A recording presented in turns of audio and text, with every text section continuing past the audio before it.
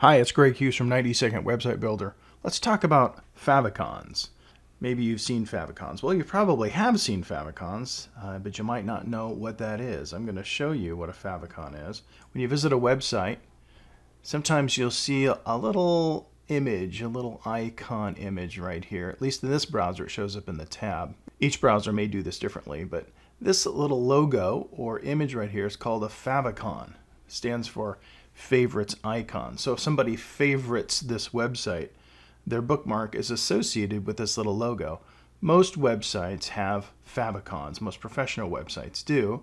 So if you went to PayPal, you can see their favicon right up here in the corner. And you see, since I favorited PayPal and put it in my bookmarks, that favicon is associated with a link. Same thing with Aweber, autoresponder service.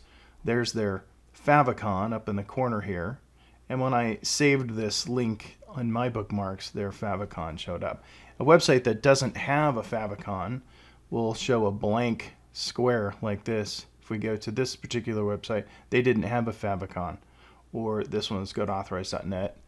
See what happened with them. Yeah, so they didn't have one.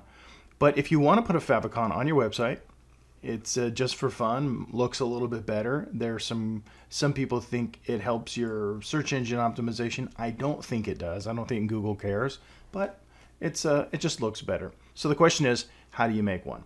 Well, a favicon is a special kind of an image. It's called an ICO image or an icon image. And it's not really a function of 90-Second Website Builder as much as it's just a function of getting one of those images.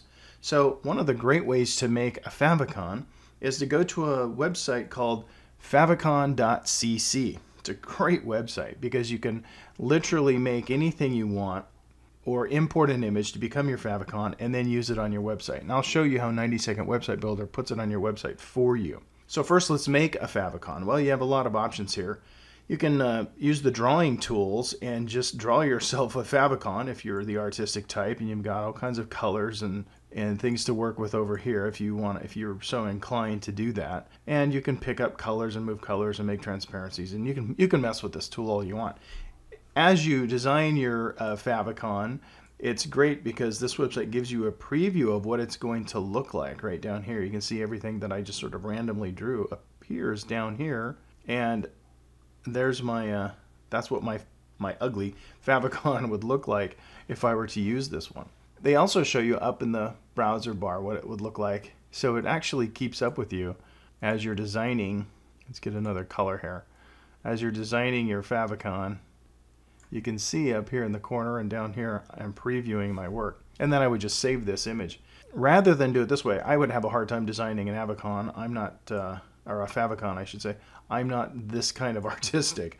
What I would do is just import an image and then work with that. So let's do that. I clicked on import an image. I'm going to go browse for one. Now I downloaded somebody else's icon because I thought it was a nice one. And so let's just use theirs as an example. Let me go get that real quick.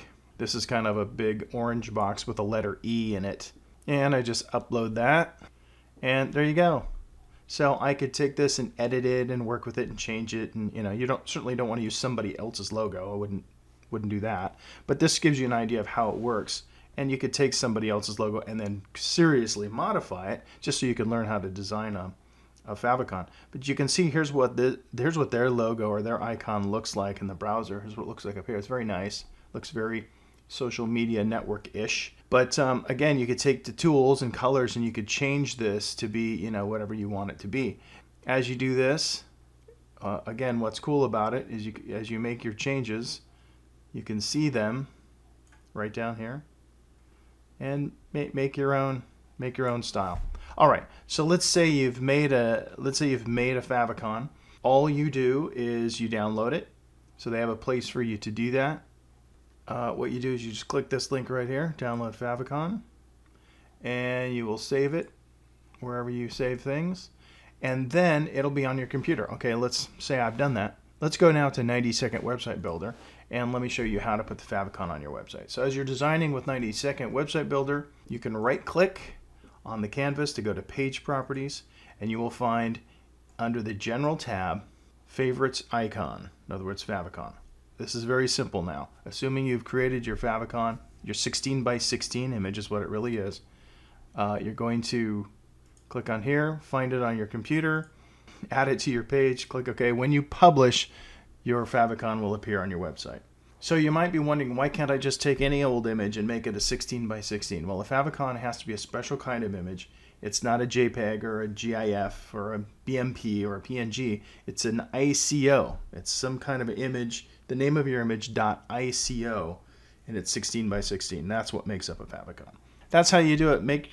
Find an favicon or make an favicon and to put it on your website. 90-second website builder makes it easy to do in the page properties.